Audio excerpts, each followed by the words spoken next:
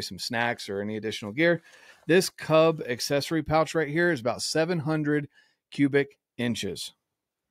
So that whole thing right there, it's just one zip. Open it up.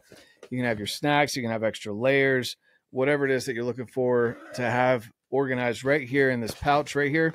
It's a great option to be able to run on the pack.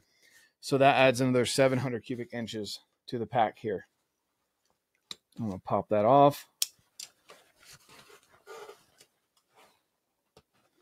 We'll move to the next feature of the pack that I really enjoy in day mode. Now remember, this is just the day pack mode. So you can purchase it just like this. So once you peel away that Cub, you've got the pannier. In the pannier, you have this cinch pouch here off the front. Some people will run a bladder. I personally use it again for extra storage. I've got my kill kit right here.